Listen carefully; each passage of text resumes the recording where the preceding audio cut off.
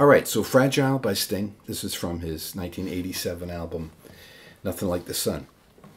And this is just such a great song. And, you know, Sting is just one of those super talented guys.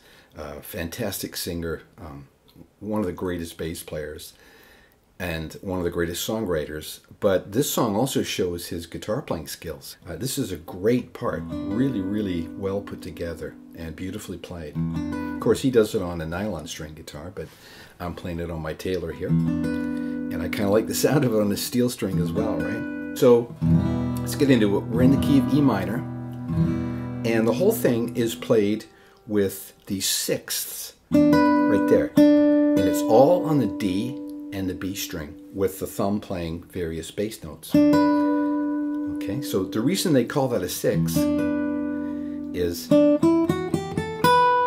the second note on the B string is 6 notes away from the note on the D string. 1, 2, 3, 4, 5,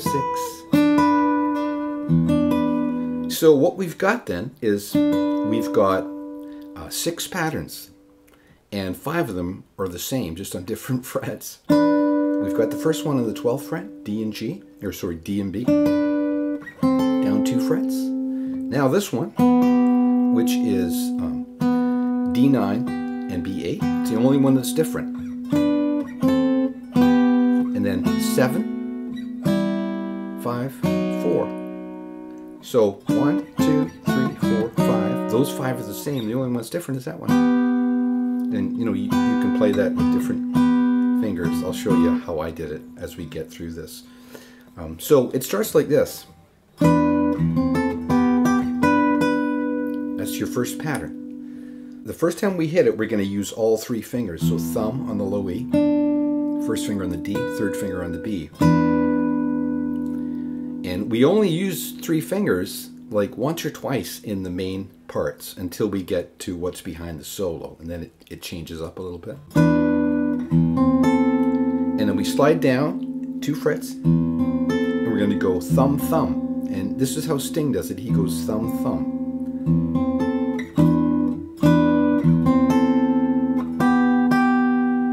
And then down to this shape. And both the D and the B. And then the B on its own.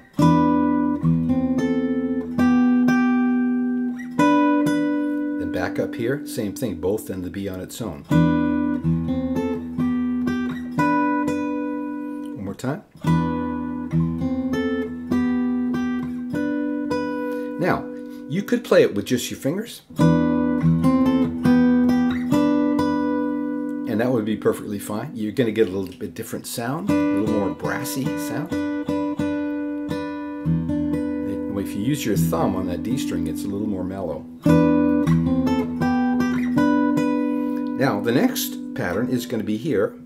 We're going to hit that A string, and then we're going to go D and G, or D and B.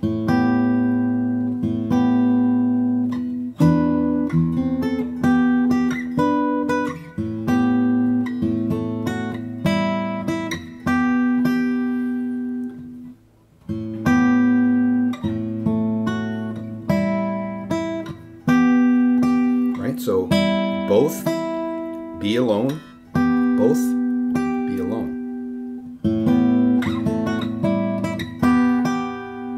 So the 2 patterns together.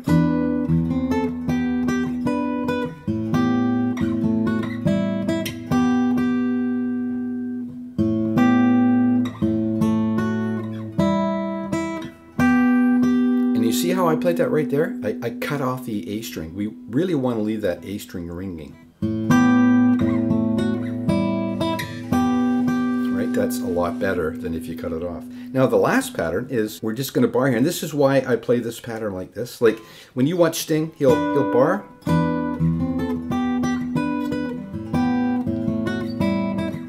know? I think he goes like that. But I like to get that one with my 3rd and 2nd finger, just because this next part is just bang. You just put down that bar with your 1st finger, and you've got it, right?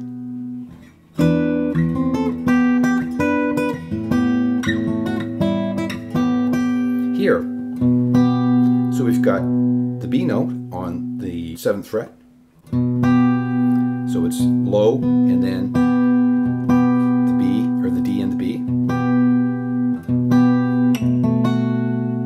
And that's just a bar reinforced with my second finger.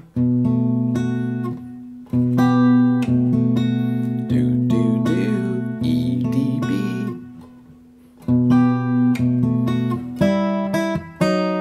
And then this part has no bass note. And it's just both B, both B. And then we're going to finish it off by going.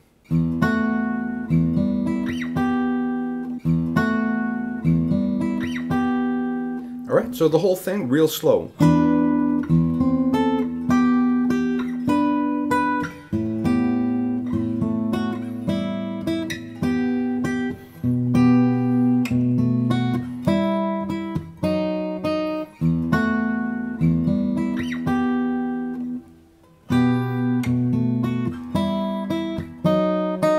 And then, so low E, and then B and, or D and B.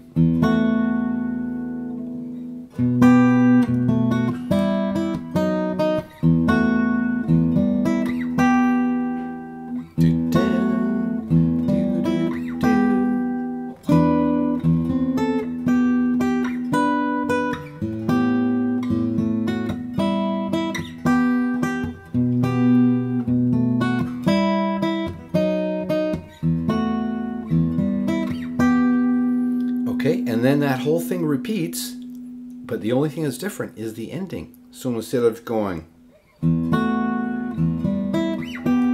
going to go.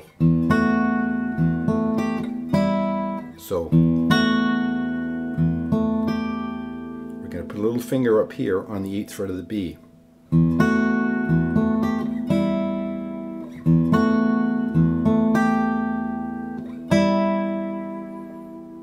Alright, so let's play both those cycles all the way through.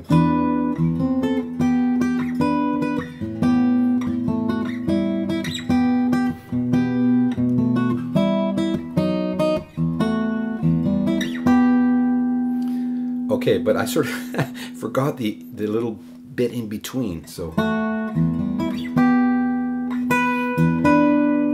And that's that, right? So it's just the B string, low E, and then both. Da, da, da. So.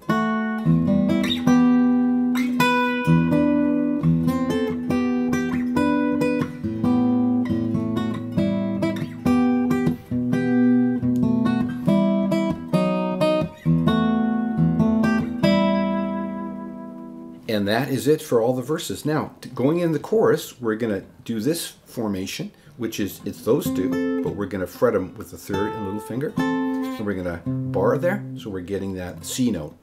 And we're going to use all 3 fingers here. Well, thumb and 2 fingers.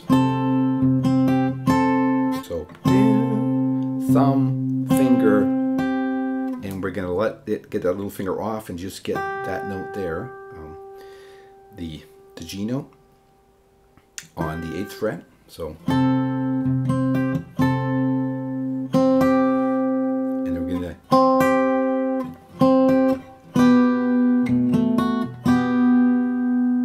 so, actually, it's just that note alone. Going down. Like on the record, it sounds more like he's going.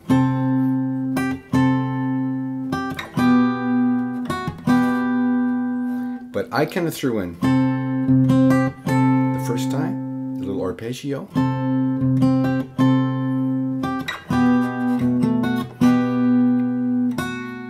And then the single note, and then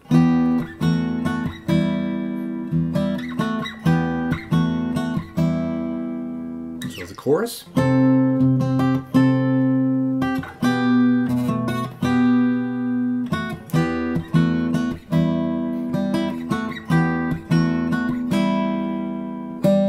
Right? Again.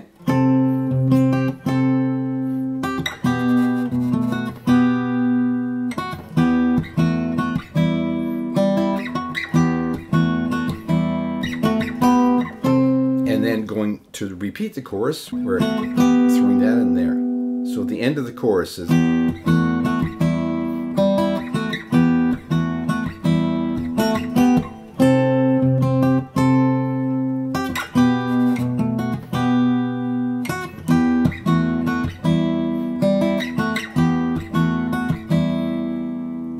And that chord there, like whatever you do, you don't want to hit that note, because you're gonna kill the vibe there. Right now, if you watch Sting play it, he'll actually fret that note there. He'll do it like an F major 7 over C, but he doesn't play that G note or the G string. I think he's just fretting that in case he does, because you can handle that a lot better than. Right, that's just, that note is gonna kill the whole vibe of it. So, but I didn't do that. I just went like that.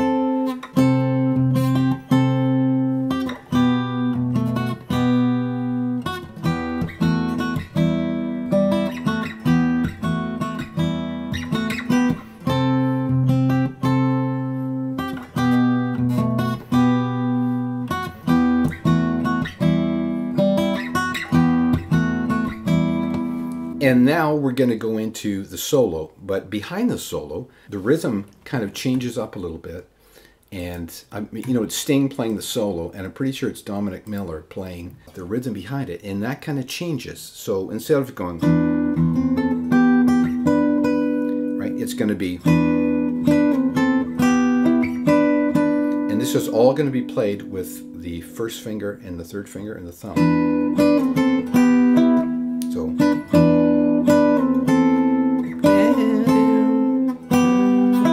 We're going to fret that E note on the 9th fret of the G.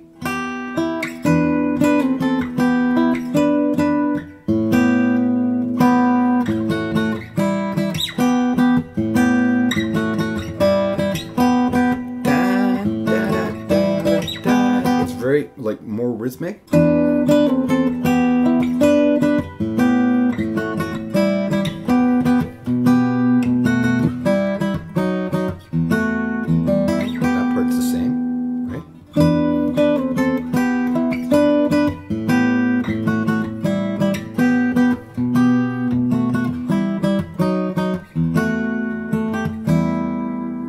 And then the last time it does that,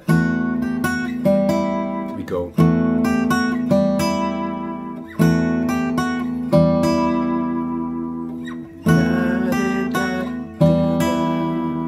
The last time, like coming out of the solo.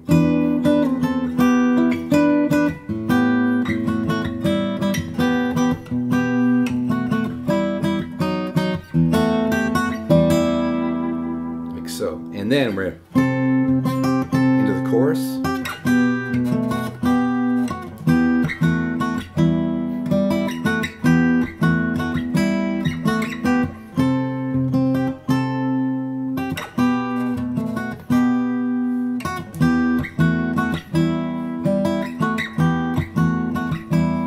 And now the ending goes like this.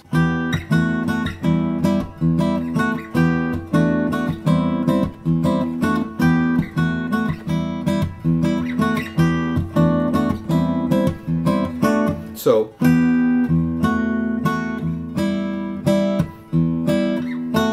little more rhythmic, and then the second time, 3 fingers, it's like a D over an E, to a C over an E,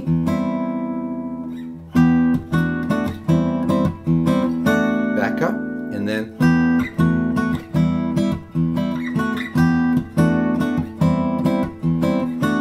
and that's how it ends. So it's kind of cool how he's throwing, the whole song is these 6, but in the end, he actually makes it a triad, like a full D chord over an E, full C chord over an E.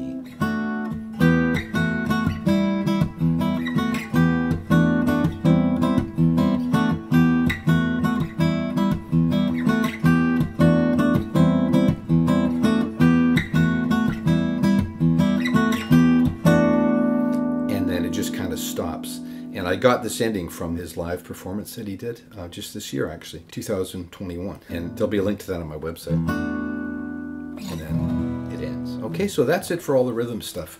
There's a lot there because, you know, there's a lot of little subtleties going on in that part. All right, so now let's do the lead. So the lead's going to start like this.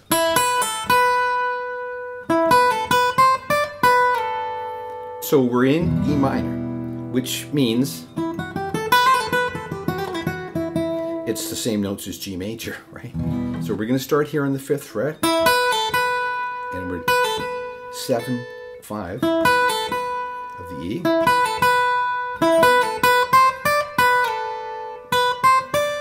Just 7, 8, 10, and a slide down from 7 to 5. Then, you know, I can't really call every fret here because they're all right here.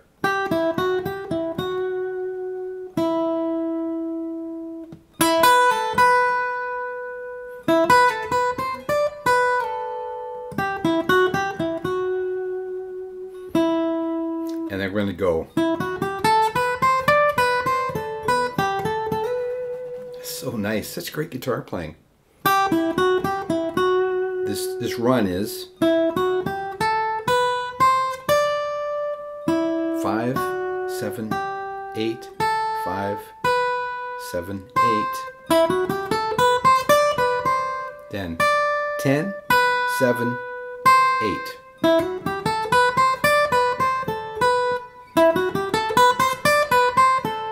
And then we're here 10 on the B, back to 7 on the E.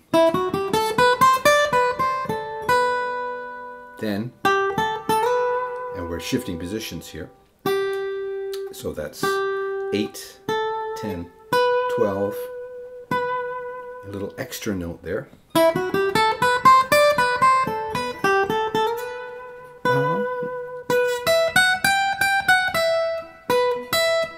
12 on the B, 12 on the E, 14, 15, back to the 12.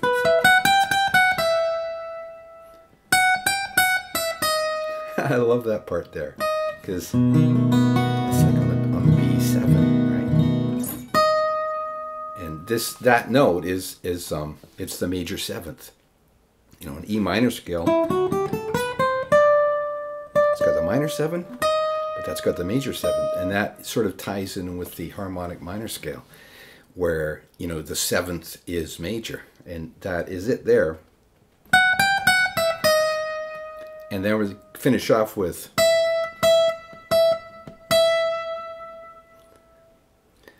and then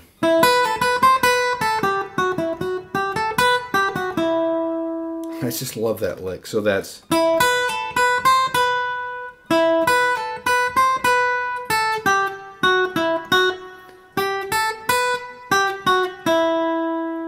real slow.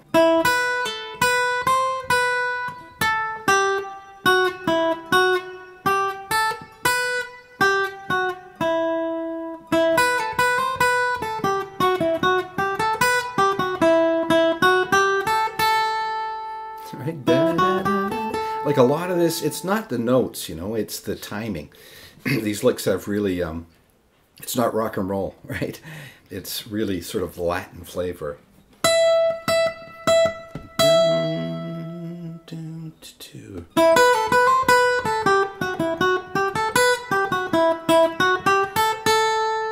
And then it's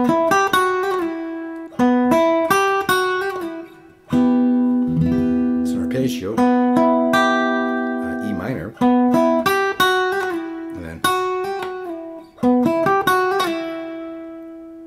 and then to finish it off, we're going to go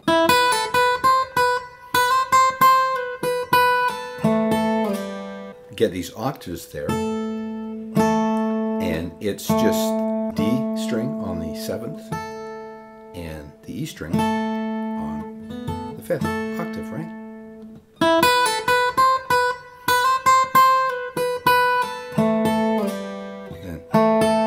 And I'm kind of going D string, then E string, and sliding down 2 frets, and then sliding down another fret.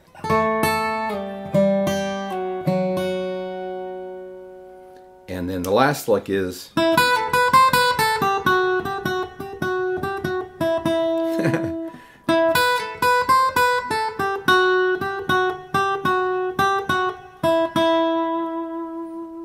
that's just beautiful guitar playing. Really, really like the solo.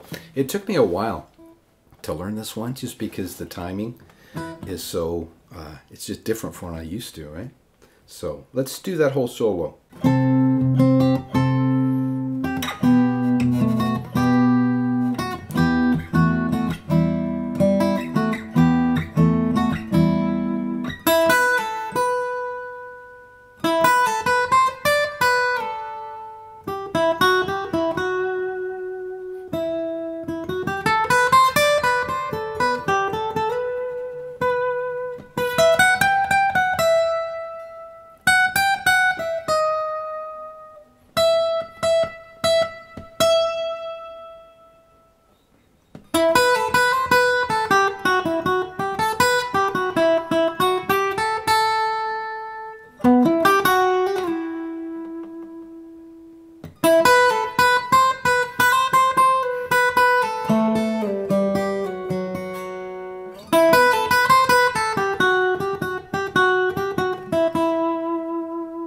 That's it for the solo, and that's it for the song.